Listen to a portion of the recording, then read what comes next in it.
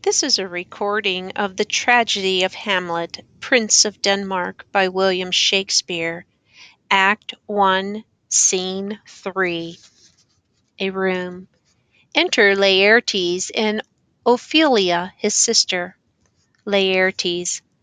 My necessaries are embarked. Farewell. And, sister, as the winds give benefit and convoy is assistant, do not sleep, but let me hear from you. Ophelia. Do you doubt that? Laertes. For Hamlet and the trifling of his favor, hold it a fashion and a toy in blood, a violet in the youth of nature, forward, not permanent, sweet, not lasting, the perfume and suppliance of a minute. No more. Ophelia. No more but so? Laertes. Think it no more. For nature crescent does not grow alone in thews and bulk, but as this temple waxes, the inward service of the mind and soul grows wide withal. Perhaps he loves you now, and now no soil nor cot doth besmirch the virtue of his will, but you must fear his greatness weighed. His will is not his own, for he himself is subject to his birth. He may not, as unvalued persons do, carve for himself, for on his choice depends the safety and health of this whole state, and therefore must his choice be circumscribed unto the voice and yielding of that body whereof he is the head. Then if he says he loves you, it fits your wisdom so far to believe it, as he in this particular act and place may give his saying deed, which is no further than the main voice of Denmark goes withal. Then weigh what loss your honour may sustain, if with too credent ear you list his songs, or lose your heart, or your chaste treasure open to his unmastered importunity. Fear it, Ophelia, fear it, my dear sister, and keep you in the rear of your affection, out of the shot and danger of desire. The chariotist maid is prodigal enough. If she unmask her beauty to the moon, virtue itself scapes not calumnious strokes. The canker galls the infants of the spring too oft before their buttons be disclosed, and in the morn and liquid dew of youth contagious blasphements are most imminent. Be wary then, best safety lies in fear. Youth to itself rebels, though none else near. Ophelia. I shall the effect of this good lesson keep as watchman to my heart. But, good my brother, do not, as some ungracious pastors do, show me the steep and thorny way to heaven, whiles, like a puffed and reckless libertine, himself the primrose path of dalliance treads and recks not his own reed. Enter Polonius. Laertes. Oh, fear me not, I stay too long, but here my father comes. A double blessing is a double grace. Occasion smiles upon a second leave. Polonius. Yet here, Laertes? Aboard, aboard, for shame! The wind sits in the shoulder of your sail, and you are stayed for. There, my blessings with thee. And these few precepts in thy memory, look thou character. Give thy thoughts no tongue, nor any unproportioned thought his act. Be thou familiar, but by no means vulgar. Those friends thou hast, and their adoption tried, grapple them unto thy soul with hoops of steel. But do not dull thy palm with entertainment of each new-hatched, unfledged courage. Beware of entrance to a quarrel, but being in, bearest that thou opposed may beware of thee. Give every man thine ear, but few thy voice. Take each man's censure, but reserve thy judgment. Costly thy habit as thy purse can buy, but not expressed in fancy, rich, not gaudy, for the apparel oft proclaims the man. And they in France of the best rank and station are of a most select and generous chief in that neither a borrower nor a lender be. For loan oft loses both itself and friend, and borrowing dulleth edge of husbandry. This above all to thine own self be true, and it must follow as the night the day. Thou canst not then be false to any man. Farewell, my blessing season this in thee. Laertes. Most humbly do I take my leave, my lord. Polonius. The time invites you. Go, your servants tend. Laertes. Farewell, Ophelia, and remember well what I have said to you. Ophelia. 'Tis in my memory locked, and you yourself shall keep the key of it. Laertes. Farewell. Exit Laertes. Polonius. What is it, Ophelia, he hath said to you? Ophelia. So please you, something touching the Lord Hamlet. Polonius. Marry, well bethought. 'Tis told me he hath very oft of late given private time to you, and you yourself have of your audience been most free and bounteous. If it be so, as so 'tis put on me, and that in a way of caution, I must tell you, you do not understand yourself so clearly as it behooves my daughter and your honor. What is between you? Give me up the truth. Ophelia. He hath, my lord, of late made many tenders of his affection to me. Polonius. Affection, pooh! You speak like a green girl, unsifted in such perilous circumstance. Do you believe his tenders, as you call them? Ophelia. I do not know, my lord. What should I think? Polonius. Marry, I will teach you. Think yourself a baby. That you have these tenders for true pay, which are not sterling. Tender yourself more dearly, or, not to crack the wind of the poor phrase, tendering it thus, you'll tender me a fool. Ophelia. My lord, he hath importuned me with love in honorable fashion. Polonius. Ay, fashion you may call it. Go to, go to. Ophelia. And hath given countenance to his speech, my lord, with almost all the holy vows of heaven. Polonius. Ay, springs to catch woodcocks, I do know. When the blood burns, how prodigal the soul lends the tongue vows. These blazes, daughter, giving more light than heat, extinct in both, even in their promise as it is a making, you must not take for fire. From this time be something scanter of your maiden presence. Set your entreatments at a higher rate than a command to parley. For Lord Hamlet believes so much in him that he is young, and with a larger tether may he walk than may be given you. In few, Ophelia, do not believe his vows, for they are brokers, not of that dye which their investments show, but mere implorators of unholy suits, breathing like sanctified and pious bonds, the better to beguile.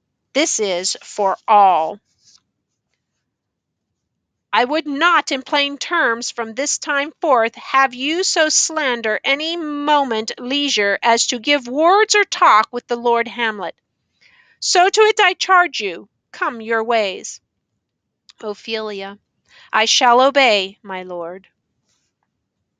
Act 1, Scene 4. A guard platform.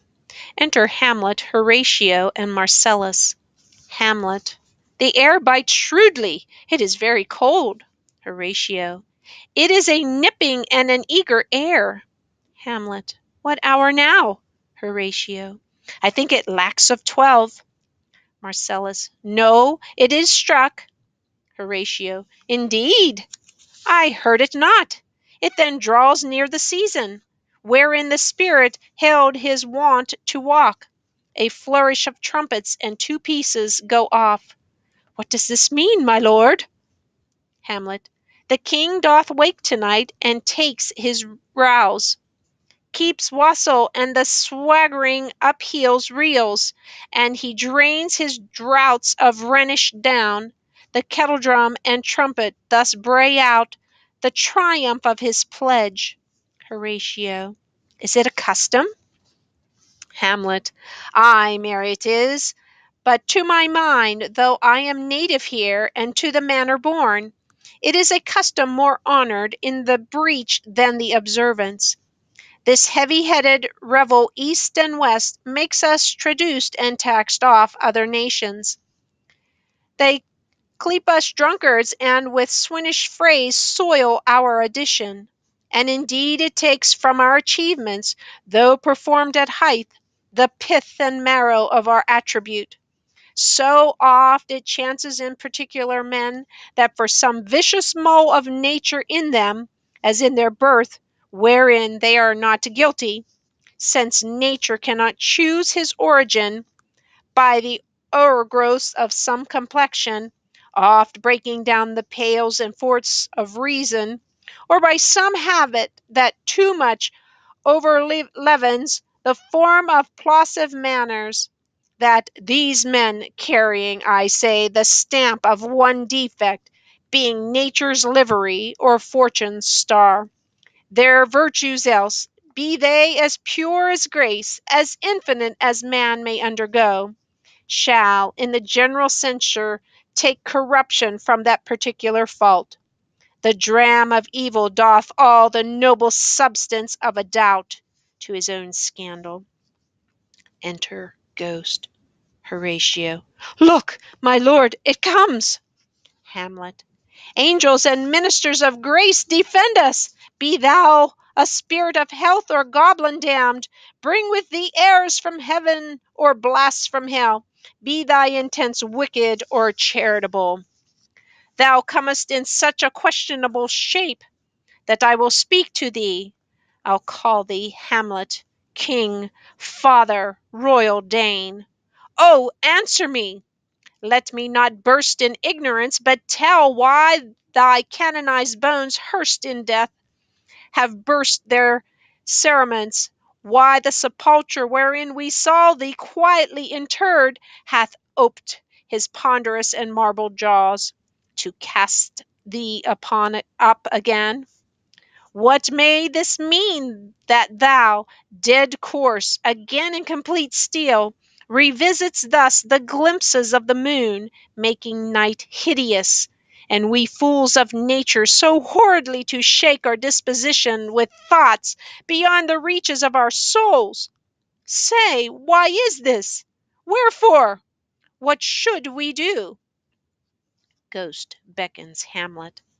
Horatio. It beckons you to go away with it, as if it some impartment did desire to you alone. Marcellus. Look with what courteous action it waves you to a more removed ground, but do not go with it. Horatio. No, by no means. Hamlet. It will not speak. Then I will follow it.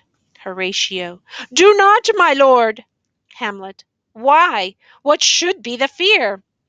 I do not set my life at a pin's fee. And for my soul, what can it do to that? Being a thing immortal as itself, it waves me forth. I'll follow it. Horatio. What if it tempt you toward the flood, my lord, or to the dreadful summit of the cliff, that beetles o'er his base into the sea, and there assumes some other horrible form, which might deprive your sovereignty of reason and draw you into madness? Think of it, the very place put toys of desperation, without more motive, into every brain that looks so many fathoms to the sea, and hears it roar beneath. Hamlet. It waves me still. Go on, I'll follow thee.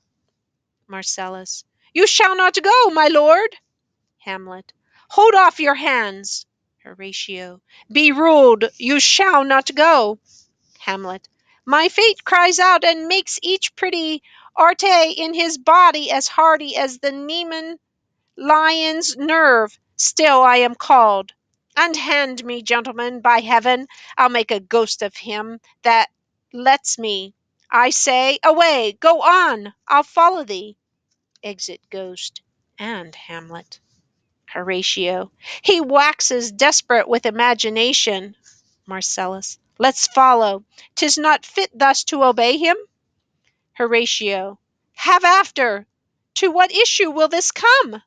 Marcellus. Something is rotten in the state of Denmark. Horatio. Heaven will direct it.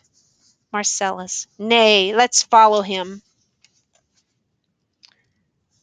Act 1, Scene 5. The battlements. Enter Ghost and Hamlet. Hamlet. Whither wilt thou lead me? Speak, I'll go no further.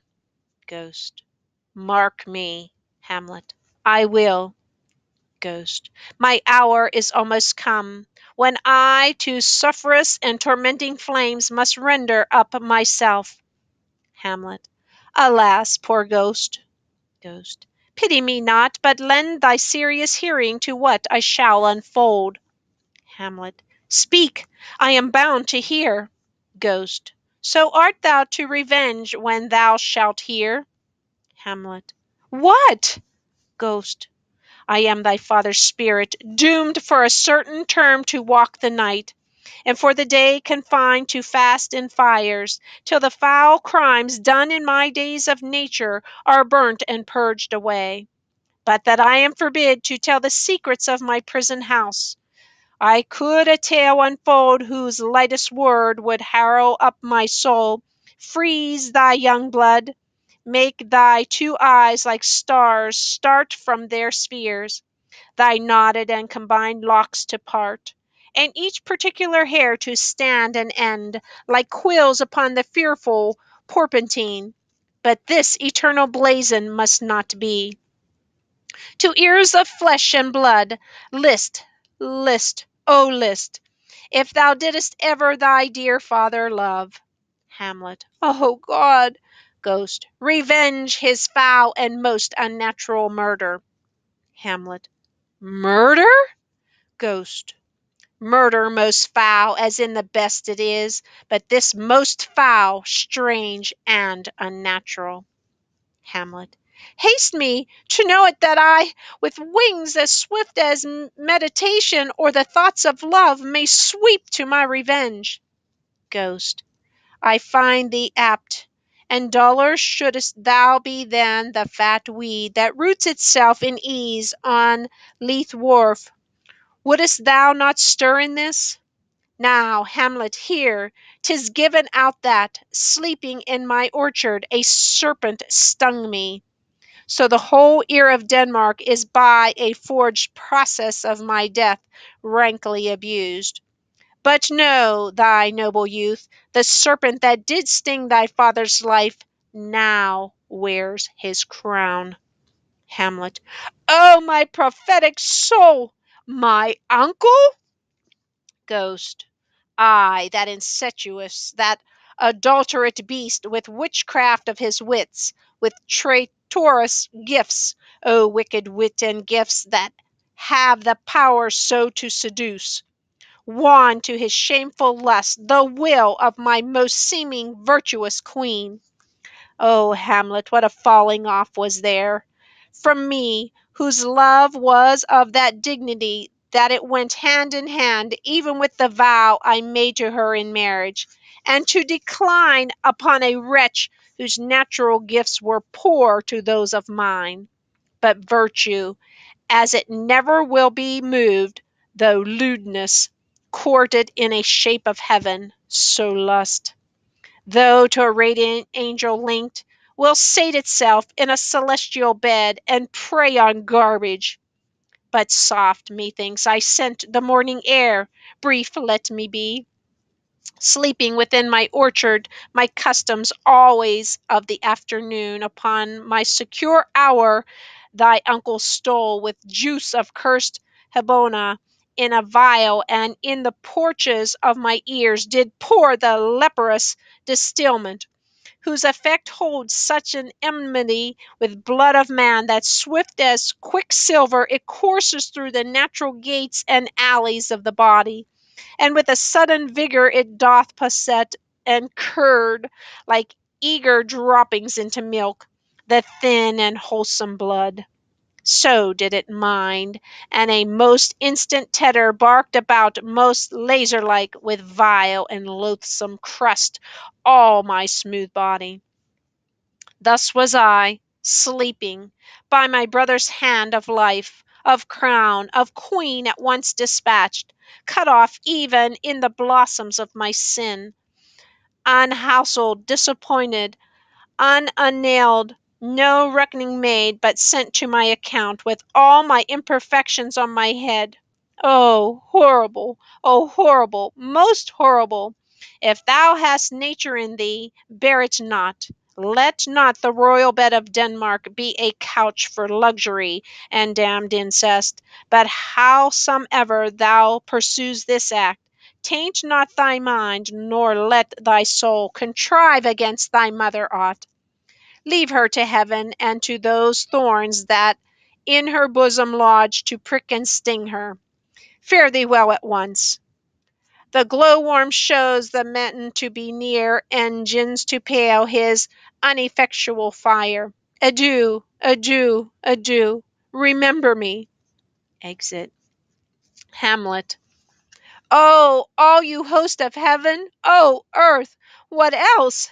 And shall I couple hell? Oh, fie! Hold, hold my heart!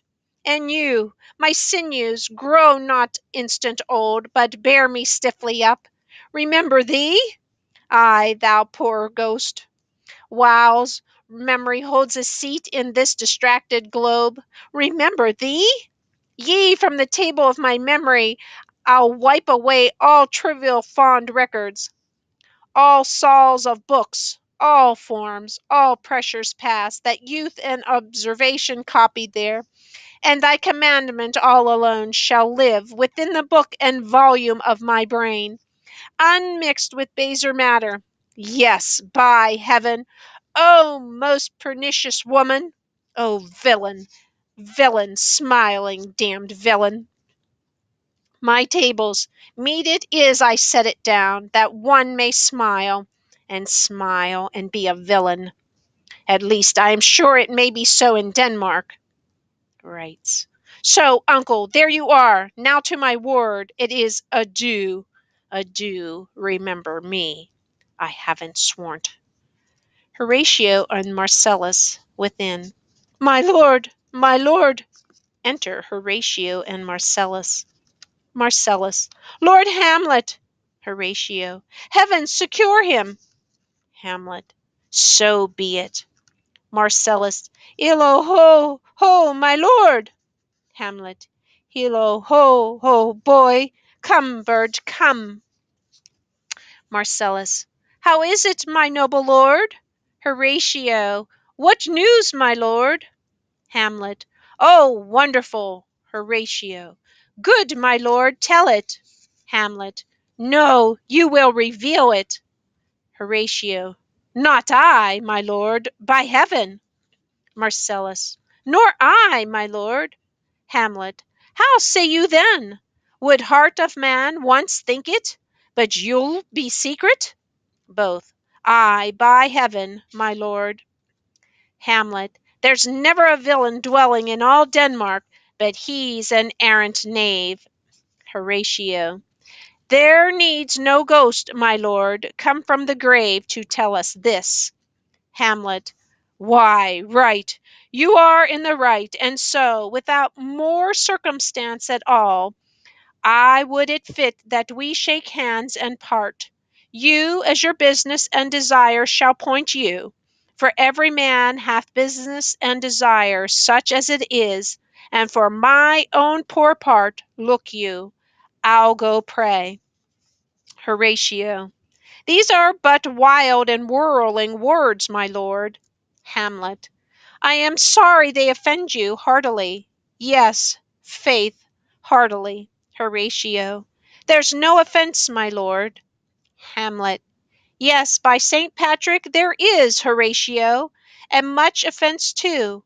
Touching this vision here, it is an honest ghost, that let me tell you. From your desire to know what is between us, O air master as you may, and now, good friends, as you are friends, scholars, and soldiers, give me one poor request. Horatio. What is it, my lord? We will. Hamlet. Never make known what you have seen tonight. Both. My lord, we will not. Hamlet. Nay, but swear't. Horatio. My lord, not I. In faith. Marcellus. Nor I, my lord. In faith. Hamlet. Upon my sword. Marcellus. We have sworn, my lord, already. Hamlet. Indeed, upon my sword, indeed. Ghost cries under the stage. Ghost. Swear. Hamlet. Ha ha, boy, sayest thou so? Art thou there, Truepenny? Come on, you hear this fellow in the cellarage? Consent to swear. Horatio. Propose the oath, my lord. Hamlet. Never to speak of this that you have seen. Swear by my sword. Ghost. Beneath. Swear. Hamlet. Hic et ubic. Then we'll shift our ground. Come hither, gentlemen, and lay your hands again upon my sword. Swear by my sword, never to speak of this that you have heard. Ghost. Beneath. Swear by his sword. Hamlet. Well said, old mole. Canst work I the earth so fast? A worthy pioneer. Once more remove, good friends. Horatio. O day and night, but this is wondrous strange. Hamlet. And therefore, as a stranger, give it welcome. There are more things in heaven and earth, Horatio, than are dreamt of in your philosophy. But come. Here as before, never, so help you mercy. How strange or odd, some air I bear myself, as I perchance hereafter shall think meet to put an antic disposition on, that you, at such time seeing me, never shall with arms encumbered thus or this head shake, or by pronouncing of some doubtful phrase, as well, well, we know, or we could, and if we would, or if we list to speak, or there be, and if they might, or such ambiguous giving out to note that you know aught of me. Do this swear, so grace and mercy at your most need help you. Ghost. Beneath. Swear. They swear. Hamlet. Rest, rest, perturbed spirit. So, gentlemen, with all my love, I do commend me to you. And what so poor a man as Hamlet is may do it express his love and friending to you, God willing shall not lack. Let us go in together, and still your fingers on your lips, I pray. The time is out of joint. O cursed spite, that ever I was born to set it right. Nay, come, let's go together.